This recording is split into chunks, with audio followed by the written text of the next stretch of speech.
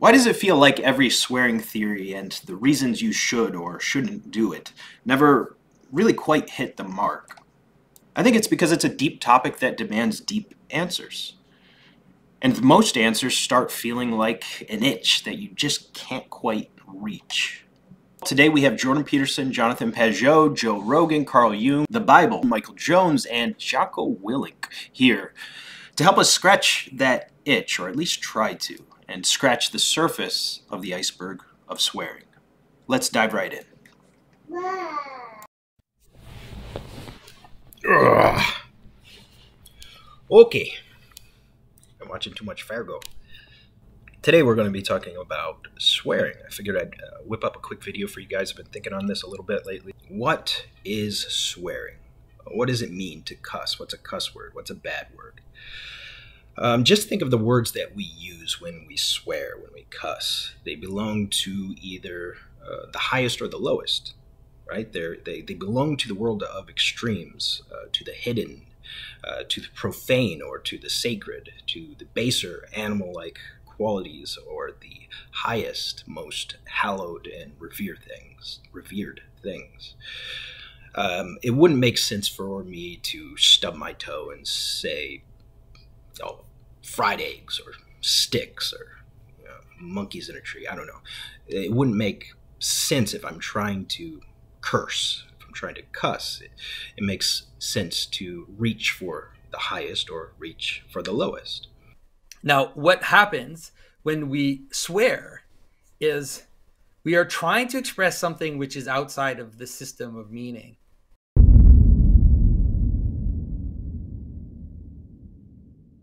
It's far more complex than this, but the easiest way to look at it is when you swear, the majority of the time you're grasping, you're reaching for the highest or you're reaching for the lowest.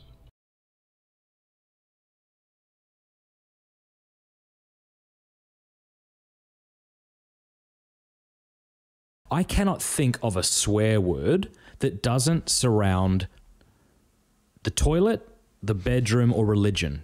Try. But the question is, why? Because this part in the middle is the coherent communal system of meaning. But sometimes we have experiences, which is violence, or like you stub your toe, or you get super angry, and you don't find a word within the system of meaning to express what you're dealing with. So what you'll do is you will go into the cast out, like into the cast away, and bring it into the system of meaning to express the disjunction. So you're basically expressing disjunction. You're expressing like, this makes no sense. I can't express it. And so I need to go into the hidden part. You need to bring out the hidden part into public to express the disjunction. So that's why it's all fecal, it's all sexual, it's all that. Now, what we do when we use religious words is that we're confusing the top and the bottom.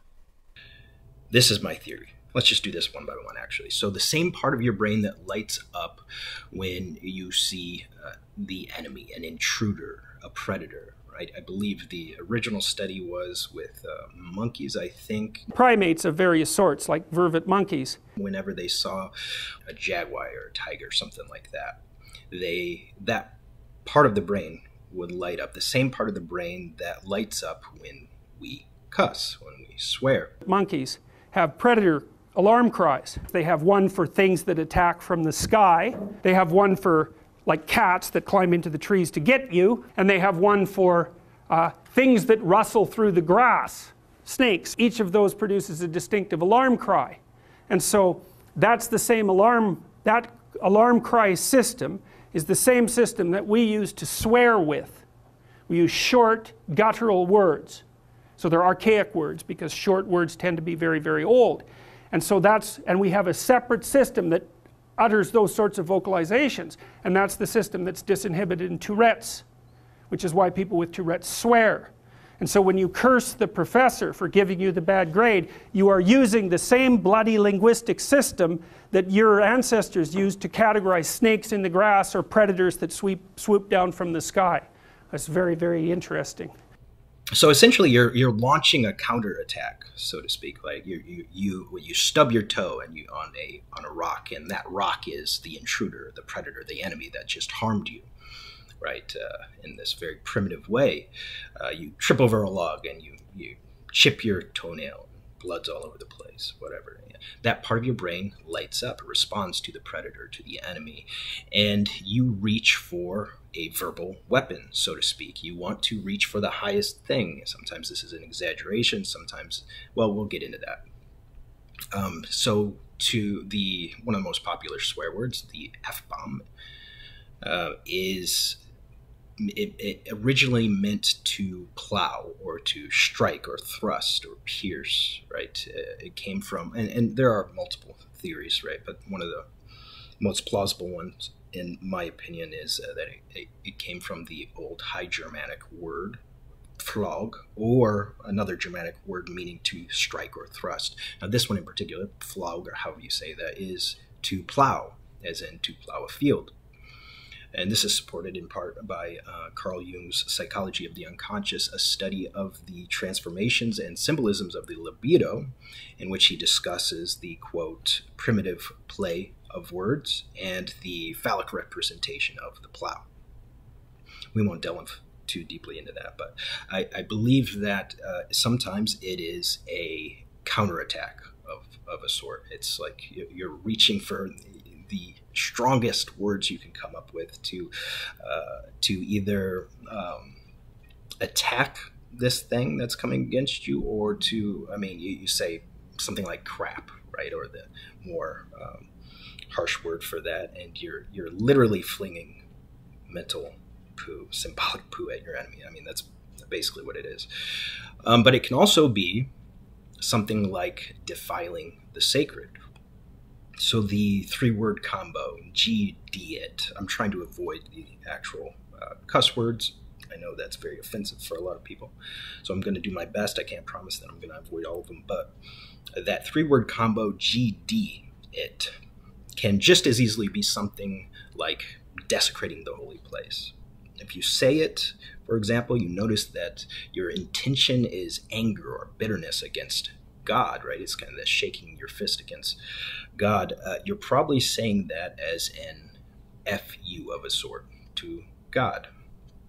Some people will mix in the highest things they can think of with the lowest things they can think of, or the most hidden things, right? When we're talking about the hidden things, we're talking about, like, well, there's a lot of sexual cuss words, right? There's a lot of bathroom-related cuss words. And then that brings us to shock value and exaggeration. Sometimes it's an exaggeration. I almost said just an exaggeration, and that would have been a big mistake, right? Is it ever just something? Bringing the lowest or hidden, baser, shameful things into the open. There's a reason we don't go out with no pants on, or just drop our drawers in the middle of a flight or something like that. Certain things are meant to stay hidden. And when we swear, sometimes the purpose is to elevate this lower thing for shock value, or to exaggerate in a profane way, or to fling the lowest, most disgusting things that we can think of at this intruder or this enemy, whatever it is. And then sometimes it's expressing the inexpressible. We want to reach outside of the system of meaning in order to express something which is beyond expression. And so we'll reach up and we'll reach down and we'll mix them together, and so we create this thing. But what it does, I mean, obviously, the reason why we shouldn't swear, especially not use the religious words, is exactly because we're desacralizing. We're participating in desacralization when we're doing that. We're basically taking pearls and throwing them in the mud. We're taking the highest thing and we're confounding it with the lowest thing. Even if it is something as simple as stubbing your foot on a rock or something, the way you feel in that moment is inexpressible, right? You stub your toe badly enough and you're going to reach for the most extreme words you can imagine to encapsulate and to communicate what you're feeling in that moment, right? Whether you're reaching up for the highest or you're reaching down to the lowest, right? Just think of that for a second. What's at the very bottom? What's the most disgusting? What's the most reviling thing, hidden thing that sometimes you bring up into the world, into the open, and you speak out because of this enemy, this intruder? And then there's something like prayer or an invocation. Sometimes you utter a word that could be considered a cuss word as a prayer, I believe, right? I think this is probably a rarer form of swearing, and I don't know that you'd really call it swearing, but if you nearly get in a wreck and you instinctively say, Jesus Christ, I think that for many people is, it's kind of like, okay, you almost run into that semi-truck. That semi-truck is the enemy, the intruder, the predator, so to speak. And that same part of the brain that deals with predators lights up and you say Jesus. I don't think you're flinging the word of Christ at this semi-truck as like a verbal spear or javelin. I think that's more like an invocation. Misguided or not, you're reaching for the highest thing you can think of, maybe for protection or requesting protection or something like that. And I think when some people say GD, they actually want God to damn the thing that they're chucking that word at. But how does it hurt you? And I think this is very important, because I think that there is a way to use these words that is not harmful to the person or to others, and yet there are many, many ways to use these words in a harmful or at very least unhelpful way. How do they hurt us?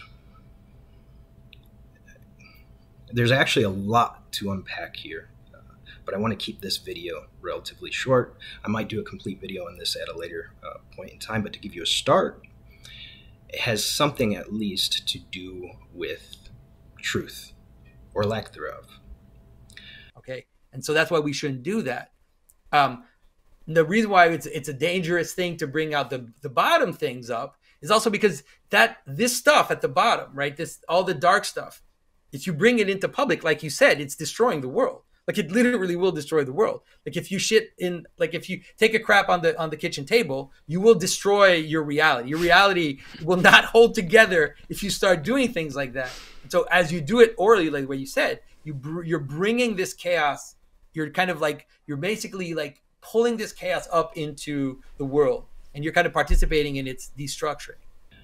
So think about the truth. What does truth do? The truth shall set you free, right? Even someone like Richard Dawkins, I heard the other day, say that he believes that's a real thing. That's true. The truth shall set you free. In a conversation, I think, with Jordan Peterson, like Jonathan Pageau, Jordan Peterson, Vervaeke, like they're all going to agree with that statement. The truth shall set you free. But what about the other end of that, right? What do lies do? Well, if the truth sets you free, then lies, they ensnare you. They trap you. They enslave. Think about a pathological liar. What do? They weave this web of lies and deceit, and ultimately, I think typically they get trapped in the web of their own making, like a fly. And many times the words that we choose, they're basically lies when you think about it. Many of the swear words, the cuss words. If you're reaching up to the highest, to the name of God, the very essence of God, that's what the name is, right? That's the essence, the character of God. This is the summum bonum, the highest or ultimate good. And you bring that down to the lowest, pairing it with the disgusting, baser words, or vile, or bitter, or violent thoughts, as you use the Lord's name in vain, so to speak. In some sense, you're making this statement that this highest thing is, or belongs to, or should be subject to the lower things, or even the lowest things. So when a person shakes their fist at God, they're subjecting the highest to human judgment at the very least, right? Saying God is unworthy or unjust or sadistic. You hear that oftentimes with the, what do you call it, the problem of evil. And this is a kind of joining heaven with earth in an unholy way, I guess you could say. And there's deceit at the heart of that, lies at the heart of that. And those lies, of course, entrap, ensnare, hold you back from the best life has to offer. And then there's a lot of common sense stuff to think about as well, you know. In many public settings or in many social scenarios, using profanity, using swear words, cuss words, is automatically going to dumb you down. I listened to a podcast. It was a conversation, you know, normal podcast. There was a conversation going on between two people, and they were swearing so much that I just said to myself, man, this sounds ridiculous. It sounded completely ridiculous. Mm-hmm. I heard this podcast and I just said to myself, man, these people sound stupid with so much swearing. And some people, like for instance, Joe Rogan, he swears. He does it at the right time, and it has comedic impact or it has value when he does it. So that's understandable. But I've heard people that they just, it ends up having no impact other than just to make you say, this person's not very smart. Right. It's going to make you sound less intelligent. It depends on the circumstances, depends on the people that you're hanging out with, because it can have a different effect as well. And that brings us to the next section. Can swearing be beneficial? It can have a very, what would you call it? It can make you seem more honest. I think that's one of the best ways to put it. And in some sense, you are being more honest and out in the open. Many, if not most people, at least swear sometimes. And if you are just doing it right off the bat in some way, you're going to be perceived by many people as more down to earth and open and honest, right? But you've got to, the situation dictates, right? You really have to be able to use some good judgment on when it's right or okay or acceptable or wise to use these stronger words. I think there is a time and a place. Have you read anything about the science of swearing? No. Do you know that there is a science of swearing? A science? Yes, it's pretty interesting stuff. Oh. Swearing increases pain tolerance. And there's an interesting experiment. You know, the standard way they do pain tolerance, they have people stick their hand in a bucket of ice and water, and you see how long they can keep it there. The people who say, fuck, shit, can keep it there much longer than people who are not allowed to swear. What about noises? What if they just go, No, it was swearing specifically.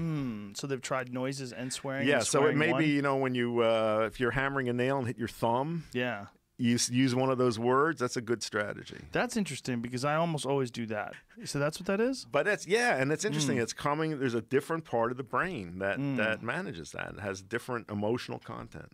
Yeah, it flavors language. Yes. I like them. I'm a big fan of the swears. What do you think that is a universal thing? I mean, it obviously seems to be. It seems to be universal. Right? Seems to be universal. Yeah. So, does every language have? Yes. They all have swears. Yeah. Every language has taboo words, swear words. Wow. Yeah, it's universal.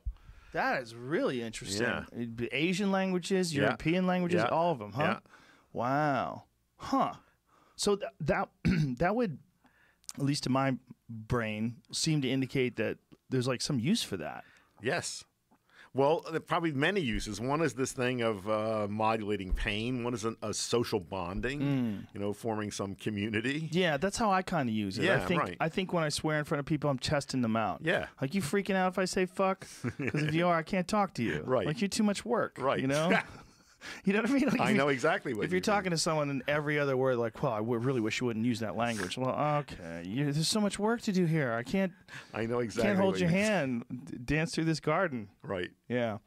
It's to me also, like, I hang around with a lot of people that swear a lot because I hang around with professional comedians and fighters, and there's a lot of swashbuckling, freewheeling type of individuals involved in those pursuits. And See, even in the scriptures, like for you Christians, there are a number of cases. I shouldn't say a number of cases. There are a few cases. I think Paul uses a swear word at one point, and I think one of the prophets. There's probably more in there, but I haven't dug in too deeply into that. But yeah, there's a lot of common sense things that I won't get into now as well. But I will let this guy dig into it a little bit more.